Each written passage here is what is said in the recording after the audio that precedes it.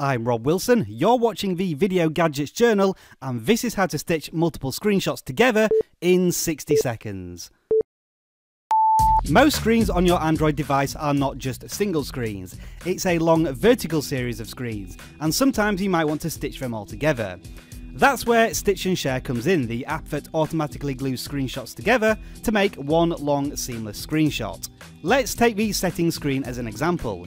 Simply take a screenshot as you normally would, and when you do, a Stitch and Share icon will be displayed in a notification tray, which means it's keeping an eye out for more similar screenshots.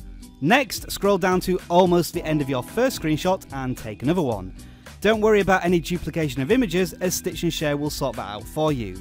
Continue to do this for all of your screens and then head on over to the app itself, which you can do through the notification. You can preview the image here before pressing the Share button, then selecting Share File and saving the image to SD card. Once completed, check your photo gallery and you will see that all your screenshots have been merged into one long picture.